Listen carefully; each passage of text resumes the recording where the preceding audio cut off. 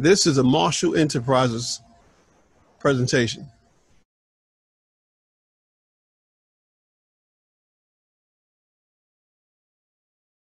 Peace and power, everybody. Welcome to another episode, another presentation, another conference, another get-together with your boy Bud-Brownsville. I have some more information to pass along, and I'm going to take personal credit right now because no one is doing the research. No, correction, people probably are, but no one is actually bringing forth the information like Bud-Brownsville. And if they are, kudos to them. Please point them out. Well, I would like to personally build with them, and I'd like to watch or learn from those individuals as well. However, anything that I put my mind to, anything I put my energy to, I give it my all. And in saying that, I've been researching for the last month heavily in the areas of firearms. I've did studies prior, but I've dibbled and dabbed. I've jumped, from here to there. But because of the direction that I'm taking one of my companies, I need to do extensive research to make sure that all my I's are dotted and my T's are crossed. Because I do not want to be a statistic or a casualty.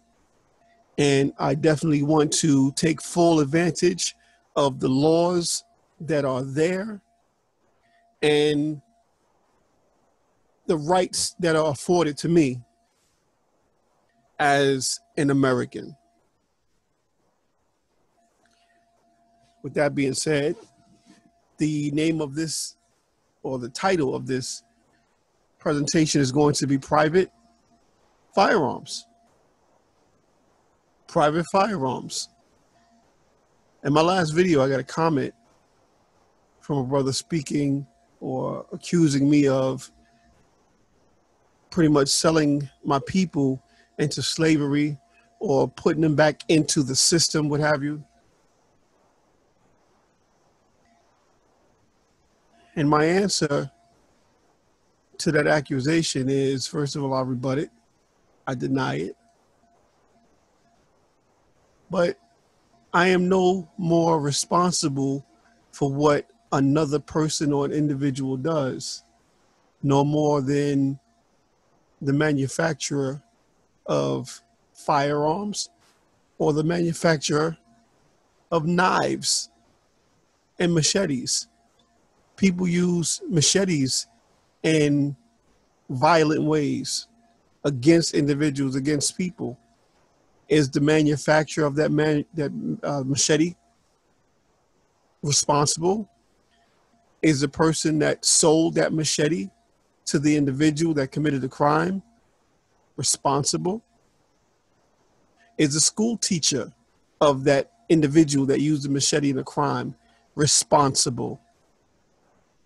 No. Is the parent of the individual that used the machete to commit a crime responsible? No. The blame falls on the individual and the individual's actions. So if I present information to you and you take the information and run with it, and you don't do your own due diligence of making sure it's good information, it's right information, that's not my fault. That's your fault. I don't control what you do. What I eat, you don't shit. And what you eat, I don't shit. So moving right along. On your screen, you're going to notice the homepage of the National African American Gun Association. There are several, I want to say several hundred gun groups, gun organizations. The biggest and most prolific in NRA. I am not a member of the NRA, nor do I choose or want to ever become one. I am not a member of the NAA, the National African American Gun Association, although I plan and intend to be in the next month or two as my plans are finalized. Will I discuss my plans publicly? No, I will not. And also to the brother that commented that I was selling everybody or selling my people back into slavery. There's a difference, or there is a thing called public and private. We're not allowed to not that we're not allowed to, but you really shouldn't discuss private details or private information publicly. Although in this forum that we know as YouTube, there are information that we can share publicly, and you should do the follow-up and the in-depth research on your own. So that's what I intend to do with this video and all of my other videos. I try to skirt the line and give you as much as possible to give you the hunger and the desire to research on your own or to seek more, but seek it privately. So yes, there is a private way to set up a firearms trust. That is the direct answer to the brother that asked the question. There is indeed a way to set up a private firearms trust. Will we discuss it in this forum? Hell to the no. Will I touch on it? Hell to the yes. You need to make people aware that these things exist. Just as I'm going to make you aware that private firearms exist, and I'm going to show you in words and in citings, because I'm going to cite a lawyer, a bar association lawyer, of which we should never get to represent ourselves or to present ourselves or to stand in, et cetera, et cetera. Listen, this is a defense lawyer speaking in the realm of firearms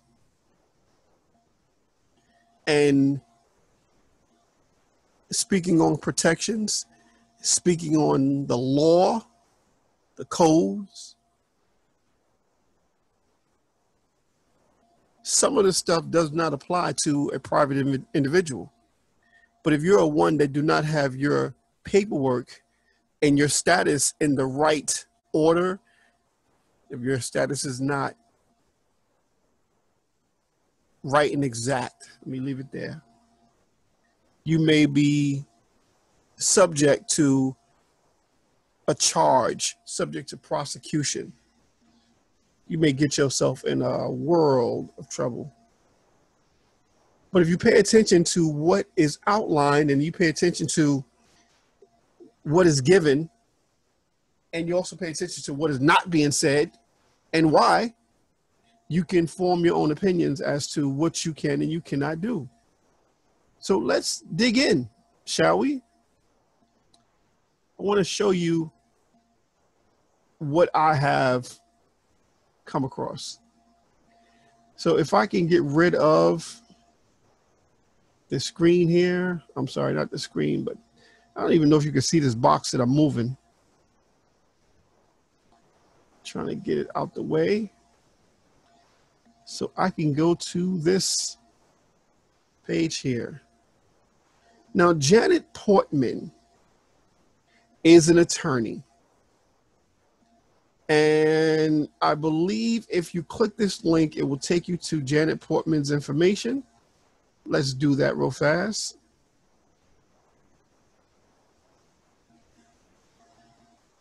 The website NOLO. Janet Portman is an executive editor. She happens to be an attorney.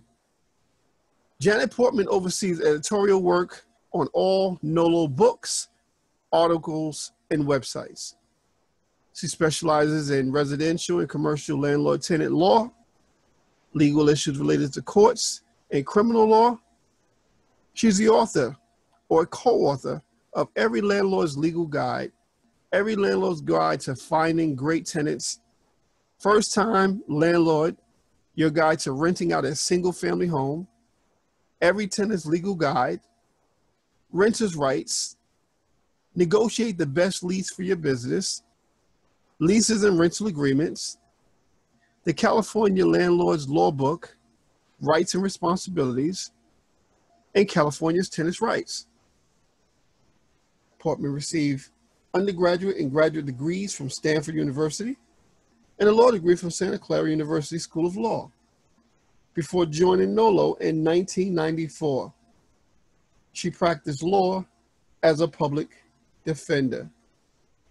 Okay, so that's Janet Portman, and Janet Portman wrote this very fine article that we're going to go back to now.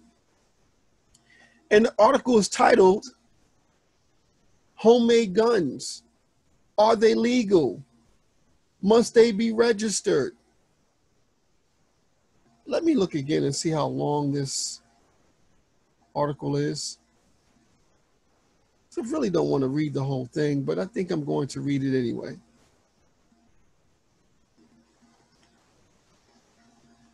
Homemade guns, are they legal?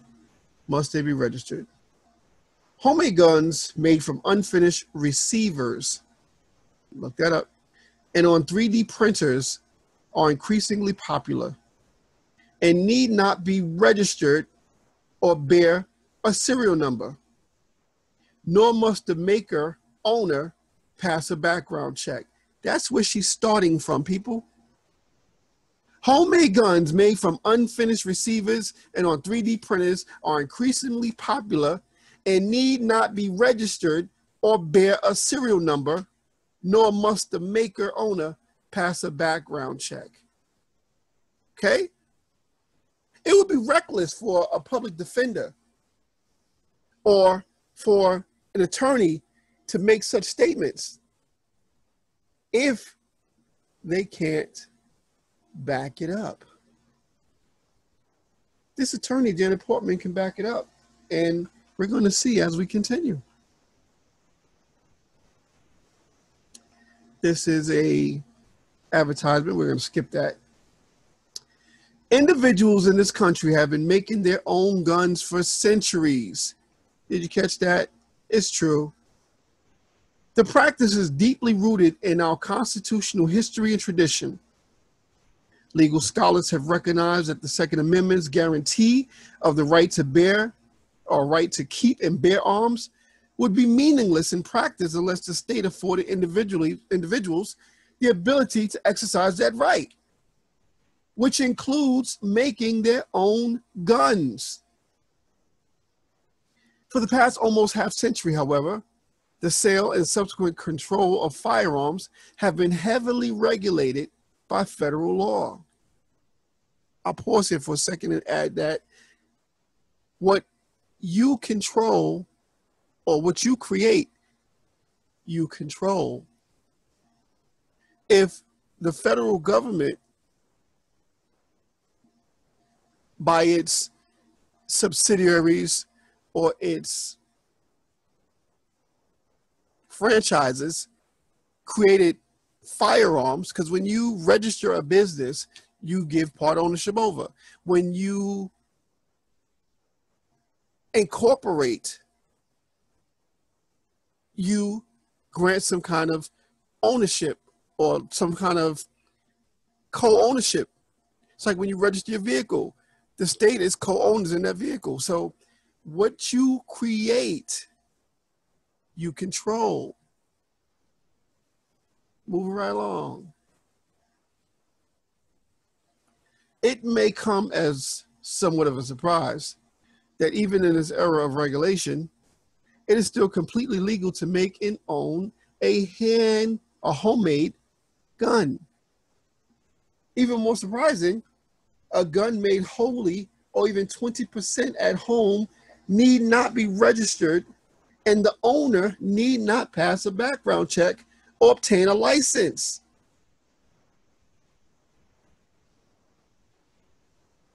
I'm pausing so y'all can marinate on that. There is a thing called public and there's a thing called private. The public cannot infringe upon the private. Private cannot infringe upon the public. What you do with your private affairs and your private business is not the government's business unless you make it their business. Move right along. Gun control legislation. The Gun Control Act of 1968, GCA, mandated, among other things, that persons engaged in the business of dealing in firearms must be licensed by the federal government. It's 18 USC, subsection 921 at 21C. This development made it illegal for an unlicensed person to make a firearm for sale or distribution. Are we catching this, people? Law is absolute and law is precise. Do not add anything to it. Do not take anything away from it. Read it for what it is. So we're going to read that again. 18. Okay, let's start again. The Gun Control Act of 1968, GCA, mandated, among other things, that persons engaged in the business. What's the business? A business sells, acquires, barters, etc. If you look up the definition of business, you get a clear understanding of what is being said here. So persons engaged in the business of dealing in firearms must be licensed by the federal government. 18 USC, subsection 921A, 21C. This development made it illegal for unlicensed person to make a firearm for sale or distribution. If you're making a firearm and you're not selling it and you're not distributing it, it's private. In addition, the law requires that firearms dealers must perform background checks on prospective purchasers and maintain records of all gun sales. If you are not selling or distributing the firearms of which you make for your own possession, it does not need to be registered. It does not need a serial number. It also does not fall under the characteristics or the restrictions of carry permits, carry licenses. Let's stay on the train and let's continue with this article. Now, this is an article by an attorney. Do not take this at face value. Do your own due diligence. Now, how do you find information about private manufacturing? Private firearm creating? Go to the library. Go to the law library. Look up firearms and read it as it is put before you. If we scroll back up to what the Gun Control Act and these sites are saying, this development made it illegal for an unlicensed person to make a firearm for sale. It does not say a licensed person to make a firearm, period. It says to make a firearm for sale or distribution, period. Okay? So you have to interpret law as it is given, as it is intended. Now, let's move down. However, nothing in the GCA prohibits individuals from making guns for their own personal use.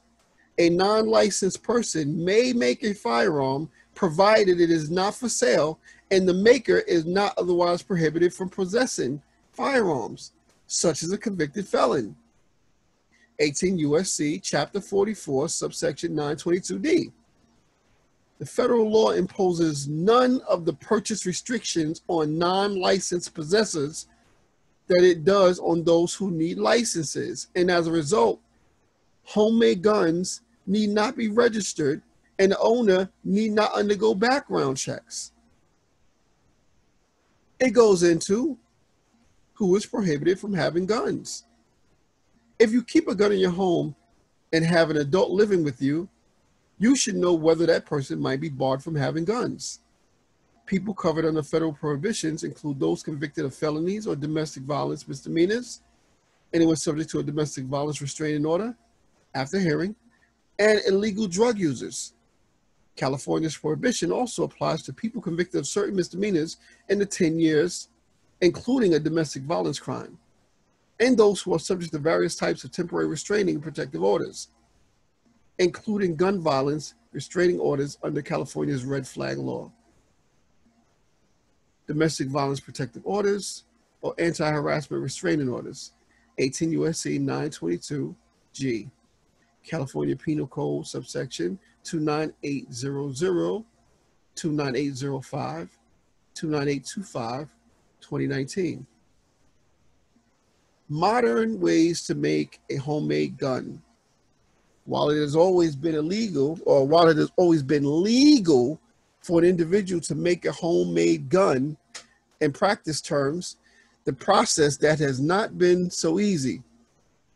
A gun is a highly machined piece of equipment, depending on precise specifications of materials. Most individuals making firearms at home lack the equipment and know-how necessary to make a sophisticated piece of weaponry. However, modern technology has addressed many of these challenges by offering partial receivers and the ability to make a gun using 3D printing, explained below. While technologically impressive, both methods come with a new set of considerations and concerns and are likely to be the topic of legislation and regulation. Now, to briefly go into this here, what they're talking about, if you order parts for a firearm online and you assemble it in your own home, it is 100% legal, and that is a private process. If you get some materials together and you manufacture your own firearm, as long as you are not forbidden or prohibited from owning or controlling, then that will be a private matter, and it does not need to be registered, does not need a serial number. You do not need a background check. Moving right along. 80% receivers or ghost guns. A gun's receiver is a part of the firearm that houses a mechanical component and projects the bullet. Someone using a finished receiver could assemble a functioning firearm by adding necessary additional parts, such as the stock, barrel, trigger component, and magazine. Because the GCA includes finished receivers in its definition of qualified firearm, someone purchasing a finished receiver would have to do so from a licensed firearm dealer. In addition, a person purchasing a finished receiver must pass a background check and register firearm. A finished receiver has a serial number that can be used to trace the receiver to the registered owner. An individual interested in avoiding a background check and gun registration process can instead buy an unfinished receiver, also called an 80% blank or partial receiver, to make a ghost gun. So called because it cannot be traced. An unfinished receiver is a partially completed receiver that requires additional tooling to be completed. This kind of receiver is not technically a firearm and falls outside the regulatory scope of the GCA, and so does not bear a serial number. The unfinished receivers are legal to sell and distribute and are widely available online and at gun shows. Because ghost guns are untraceable, it is impossible to know how many of these firearms have been assembled, sold, or used in violent crimes. Working with unfinished receivers. Unregulated receivers can be converted into working firearms by someone with very basic skills and tools. A purchaser uses a drill press to create holes in a receiver and adds other parts to make a fully functional gun.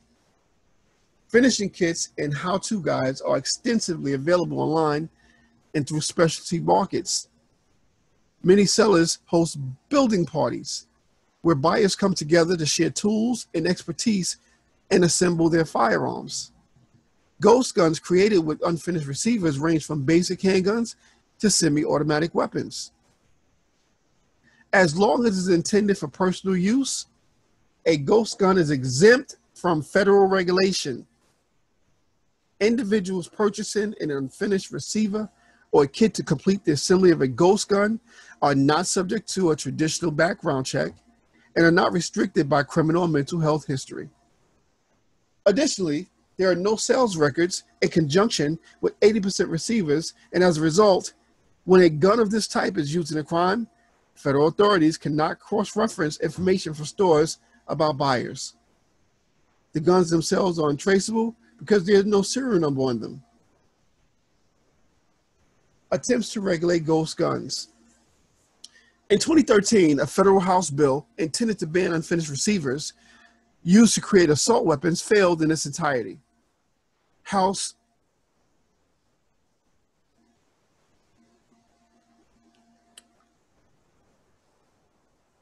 HR, House, I can't get the word out right now. House Resolution 2910. California has become the first state to require registration. As of July 1st, 2018, anyone who makes or assembles a gun must apply first for a serial number or other identifying mark from the State Department of Justice. As of January 1st, 2019, everyone who owned a firearm as of July 1st, 2018 or later must apply for a serial number or identifying mark. The law has some serious exceptions. The law forbids the sale or transfer of a gun registered under these provisions. Violations can be charged as misdemeanors. California Penal Code, Section 29180 and following. 3D printed guns. Individuals can also make homemade guns. Individuals can also make homemade firearms using 3D printers. 3D printing, also known as additive manufacturing, additive manufacturing, is a process whereby a three-dimensional model designed on a computer becomes a three-dimensional solid object as the printer lays down successive layers of material that conform to the program instructions. Gun parts, predominantly made of plastic, can be generated from 3D printers. While unattainable to most individuals when the technology first emerged, 3D printers are now widely commercially available at a relatively modest price. In May 2013, the open source firm Defense Distributed unveiled the Liberator, a handgun made entirely from 3D printed plastic pieces. Save for a common hardware store nail used as the firing pin. Didn't read that correctly, and made the digital blueprints available online. In the short amount of time since then, the technology has improved tremendously, resulting in extensively documented successful gun construction. Similar to their ghost gun cousins, instructions, guides, and highly detailed schematics for how to create a 3D printed gun are widely available on the internet, generally from anonymous sources. Comparably, 3D printed guns require no background checks, serial numbers, or registrations. While it is not illegal under the GCA to print and make a gun in one's home, there is a catch. Plastic, the material most 3D printers use to make the gun parts, because of the Undetectability Firearms Act, make illegal any firearm that cannot be detected by a metal detector. Every firearm must contain some amount of metal. This means that a plastic 3D printed firearm must have a metal plate inserted into the printed body. Such a requirement is difficult to enforce. However, because these firearms bear no serial number and are not registered, the opportunities to inspect these firearms and enforce the metal rule are practically nil. To learn more about the legality of 3D printed guns, see, are 3D printed guns legal?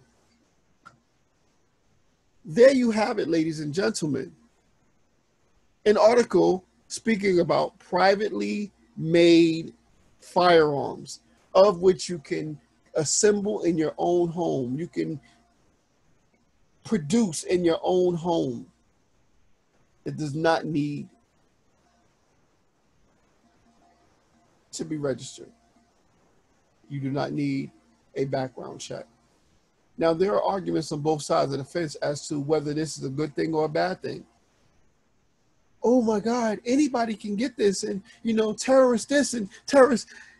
Yes, but the Constitution is clear. The right to bear arms and to be secure in your home should not be infringed. I understand compelling public interest, and I understand why people would seek to regulate certain things. But also know at the same time, people are looking to control one another, and people are looking to get into other people's business. It is not your business how many guns I have in my home. It is not your business if some of them were made by me or not.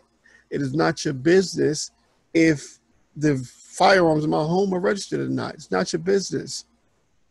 It's not your business.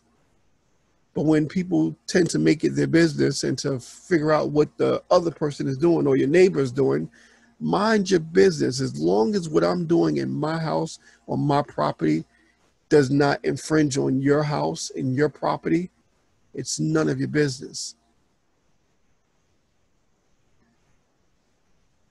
This is part 2, calling this firearms, private firearms.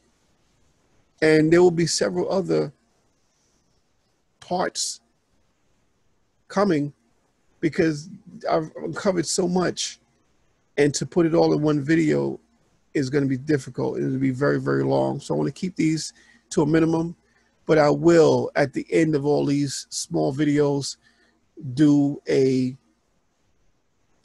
not a follow-up, but I will bring it all together and give you an idea of what you could and should be doing. And this falls under the Firearms Trust that I spoke about in part 1. Because what you can do is when you manufacture your own firearm, you can create your own registration number. You don't need to register it, but you can create your own identifying number and list that in your trust, so that firearm would, for all intents and purposes, be registered to your trust. If your home gets raided and they uncover several homemade weapons of which do not have any any serial numbers, how can you prove that they belong to you? So if you put your own unique identification numbers, identifying marks on these things, and an example could be the date that the firearm was created and your initials. Mine would be 07/21/2020 RLM. I would etch that on the firearm, thereby creating my own serial number identifying mark. And if two firearms were created on that day, you know, you might want to add RLM 01 or 01 RLM, you know, make it your own, be creative. Give it a unique identifying number, list it as your property on a Schedule A in your trust. You can list it on your UCC 1 if you like. And now you're more or less having a conversation as opposed to defending yourself. These firearms get confiscated or what have you. You now can present documentation that this is a property of a trust, whether you are the trustee or you could be the beneficiary, whoever. You can show proof that you are legally supposed to be in possession or legally can have possession of that weapon. You don't have any criminal record or anything prohibiting you from owning that weapon. It's just a conversation. They would have to release that property to you. So it's about operating in the private, but understanding the public. Learn the laws and learn what applies and what doesn't apply. Learn what you have to do and what you don't have to do. Because leave it to your local politician. They'll say, oh, you're going to have to register that weapon. Well, that's not what the law says. And I like to follow the law. Get a group together and change existing laws, whereas there should be reciprocity for concealed carry permits nationwide. Why is there any obstruction to this? Well, because we don't have a group of individuals in place that are fighting on our behalf to make that happen, which is not true. We do. We have individuals, but the push is not strong enough. So once we educate more people, we can get this done. It should have been done. It's long overdue. But this has been a presentation of Bud-Brownsville. We're talking about private guns, private firearms. And I hope this was an eye-opener for some. I hope this gives you the urge to do your own due diligence and look up some more. Ask me some questions. You want to know more of my resources? I always list my resources. Always, you know, always. You should find it in the description below in this video. But definitely, please leave me a comment. Click that like button. Subscribe. Watch all my videos. Put it on, you know, autoplay and let it run. But I thank you for stopping by. Thank you for listening. Thank you for giving me, you know, an opportunity to present some information to you. I thank you for being receptive. This is Bud-Brownsville signing out. And I'll leave with this last page, which is the Bureau of Alcohol, Tobacco, and Firearms. When I present these informations, and if there's a lot of individuals that, you know, have a problem with me speaking about the Alphabet Boys or, you know, showing some kind of camaraderie. I'm private, but I operate publicly. And I know how to form alliances and to work with individuals to best suit, to best equip my businesses in my best interests. So I'm not anti-government. I'm not anti-organization, anti-this. And I'm not anti-anything except anything looking to take away my rights. So with that being said, please scroll through the ATF website. Some good information up there. It might help you further your endeavors. Look into the federal firearms license, because that will be the next thing that I definitely talk about a little more. Peace and power, everybody. I'll see you in the next video.